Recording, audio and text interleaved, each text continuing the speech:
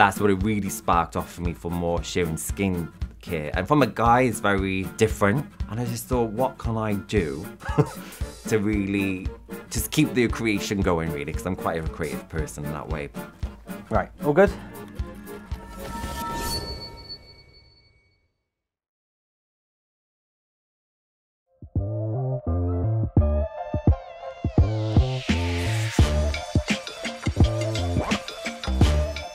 Right, all good? Yeah. Cool. Who are you? I am Scott McGlynn, actor, online creator and podcaster. Lovely. So what do you do? So I act and then I do online creating. So I do like a lot of skin videos online. I've got a couple of shows online on Instagram mainly.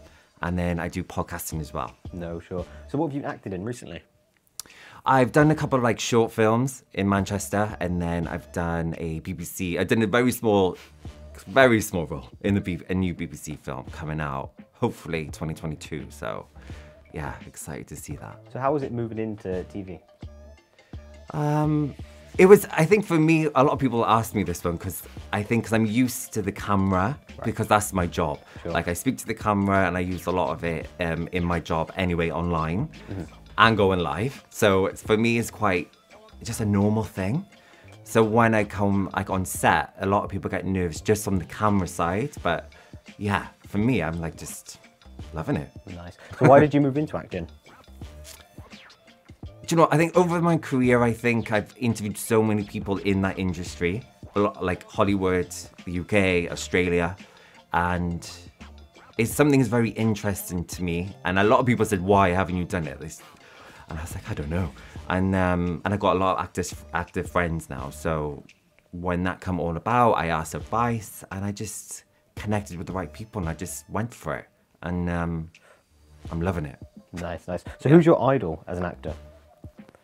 Ian McKellen, I always say, is like a cool guy. Right. I think the first time I ever saw him was like in X-Men, 2000. And that was like superhero films, like my thing. So when I saw him for the first time there, then I really like looked into his career and what he's done. And then he just went on screen a lot more since then. But yeah, I think he's just a really cool guy, done a lot, stands for a lot as well, which is quite important to me. So yeah, I think he's just an incredible guy and love him. Absolutely, no, he's fantastic. Watkins & Gunn Solicitors are there for you. We're a law firm that champions jargon-free legal advice with innovative solutions that work for you. Share your legal problem with us and our friendly and approachable lawyers will use their expert and award-winning advice to help you solve your legal problems and get things done. Watkins & Gunn. Problem solved. So what's the best part about what you do? I think every day is different. So like a creator side of things, I just don't know what's gonna come in my emails asking for something to be created. So I think that's exciting to me. Like never the same day is the same. Sure. And same with acting as well. You just don't know what script you're gonna read and what audition's coming up and just getting like to a character's, you know, certain mind frame. Sure. Yeah, and then with the guests, like for my shows, like everyone's different. So yeah, that's quite exciting to just really read them and see what comes out of it. No, absolutely. So it all sounds like it's going great. So what have been some of the challenges getting here? For me personally, I'm not like a tech person. It's like editing was like a long process for me to really learn because I've never done it. I never studied it. Sure. So I watched a lot of YouTube videos watching this, like how to edit this and that. And I'm still not the best, but I think that was a big challenge for me just from that side of things. As a creator, you want to kind of get it eye-catching. And it took me a while to get there. I think I've got it, ish. So that was a big challenge for me because like, you know, not everyone can edit, but we got there. And yeah, and I think every day is a new challenge for me. Like every job is a challenge for me. Sure. So I always, you know, never think if that's a social media job, you know, it's a client to me. So sure. I'm going to make sure they're happy. Like it's so many times I've done jobs and I had to reshoot the whole thing when they're just not happy. I think one job I did and it was like 6 times reshoot. Jesus Christ. Yeah, it was a lot. but that's like a challenge. But obviously, you know, we got to do what we got to do, and No, sure. that's my job, and you got to have fun with it, right? Sure. So what about personal challenges? I think just from my backstory, a lot of people might know this from online, but I've been very open about where I've come from and what I've struggled with. So for me, it took me a very long time to find who I was and where I am now. Like, it's been a journey. So I didn't really find who I was, who Scott McGlynn was when I was like in my 20s. Okay. When I was really getting comfortable who I was, great group of friends, and then just felt like I could just be open with them, and that's how I've come about. I never used to talk, ever. Right. For a good chunk of my life. So now that I don't shut up talking, it's a big difference. So yeah, that was a big thing for me, just finding myself and who I am as a person. I think that's the big challenge I've come across, you know? Yeah, absolutely. So can you talk a little bit about bullying in school? Yeah, so for me, it was a very strange one because in primary school, I was not popular, but we like just all got on. It was just a great class. And then what happened was my mum took me out of, because when we did the primary, we got then automatically moved to the secondary school, high school. And then we all followed. But my mum took me out of that and put me in a different school. So I was on my own, starting this school like for the first time. Now, didn't know anyone. And obviously people who it was in that school already knew each other. So they already had those cliques. And so me coming into it, you know, I was like age like 11, 12. So it was very young. And yeah, it wasn't the best experience of my life, 5 years of my life. I think it was, challenging. I suffered from depression and anxiety from just that journey, just from a bullying side of things, from a sexuality and how I looked. So I had kind of two going on there. So talking about bullying, so what specifically were people bullying you for? How I looked. Okay. Was one thing, because I suffer from acne, still do, I think to this day. Just one of those, people could say I got the Celtic skin because my mum's Scottish, my dad's Welsh, I got Irish, and his family's all from Ireland, so it's like all mixture of this. I've just got that skin, you know. And, sure. But yeah, that was definitely one of them, and my sexuality was the one. And I remember people always saying certain words to me, and I really didn't know what they meant. Right. At all. You know, because I was like, I think 11, 12, you're really quite young at that age, and that's when it first started, like within the first week. So, yeah, it was a bit of a struggle there for me for that one, yeah. Yeah, how did you overcome that? I definitely wasn't in school. I think when I started to find who I was, and it took me that long to find and feel comfortable in myself, that's when I kind of got over it. And then when I was in my late 20s, that's when I come out with my story and how and share with people what I went through, and hopefully that was going to help others. Yeah, so is that how you overcame it, sharing your story, and is that what it was? Kind of, yeah. I think I had to find myself first. I think Right. I needed that. I needed to know and feel comfortable talking about it, you know, because a lot of people don't. And I was quite lucky to have my family support me all the way. And I think without that, I wouldn't have done it. And since then, since sharing it, like nearly 10 years ago, not nearly 10, you know, about 8 years ago, you know, it's been a great journey. And I think I've helped a lot of people on the way. And that's why I keep doing what I'm doing.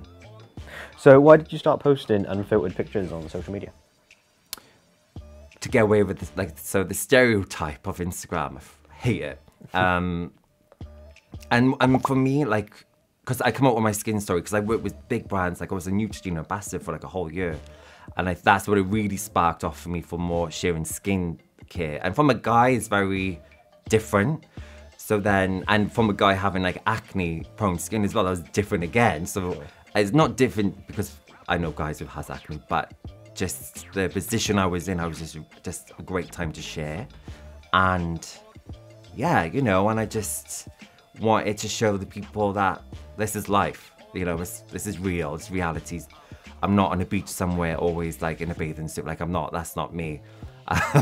You know, which a lot of people do that, you know, and I've learned a couple of things along the way that it's just all fake. But I just wanted to bring that to there. And since doing that, I found a lot of people like just doing the same thing, which is absolutely incredible. I think that's the way it should be.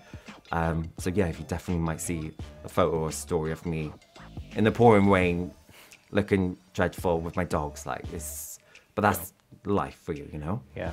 Do you think that's done a lot of good, sharing those kind of things? Yeah, and hopefully this is now coming for like, because Instagram, for like the youngsters, so to speak, hopefully that would just like spark that for them a bit and just say like, this is like share. Don't put like 50,000 filters on, like airbrush your face so it's so noticeable that it's just so fake. Yeah, and it never ends, does it? It will just carry on and on and on.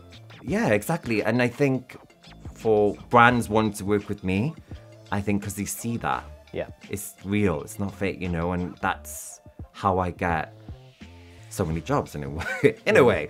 Not so many jobs, but you know, people come and they want to work with me because I'm so real in that sense. So would you say people are becoming more socially aware?